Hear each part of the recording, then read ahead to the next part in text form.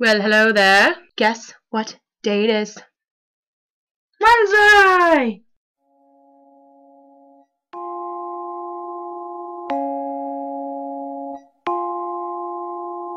Up and away, up and away, up and away, Kingsley up and away.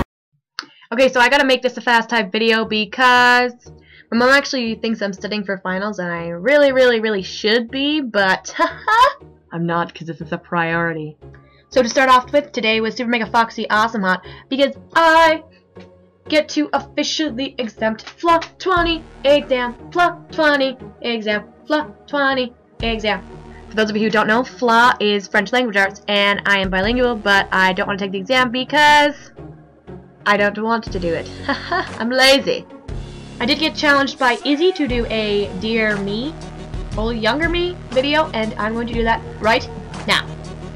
Dear younger me, more specifically, middle school me.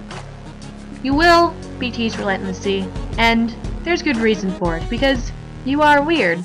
But weird never meant that you were worth less than anyone else in that class. So when 6th grade comes around, don't try and change yourself, because honestly, you'll hate yourself for it later.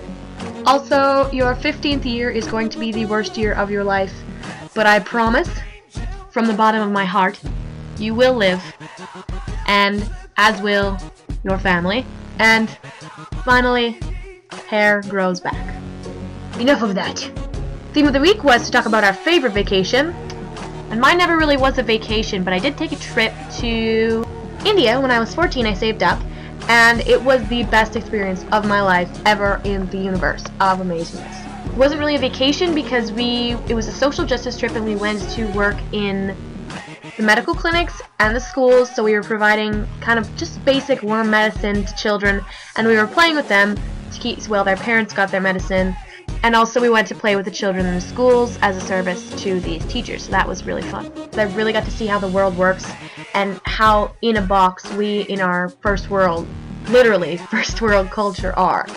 So yeah, and after we went to London and I saw Zac Efron. Headmaster Efron! Just saying. Bro. No, really, he was at a movie premiere and we didn't even know, and we were walking on the street and it was just, oh my god! Yeah, so if you ever wondered.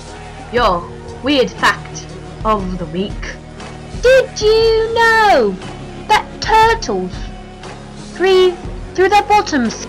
Or in other words, their butts? Or I guess I should say they can. But what would that smell like? Ah! I said butt. Challenge for whoever I roll. Tell me, if there was one thing you could redo in your life, what would it be? And the dice say 5. And 5 is Adara. So Adara, you don't have to tell us like too much in detail if you don't want to, but if you could redo something in your life, what would it be? I think that's all, order type people. DFTBA and Steph will see you tomorrow.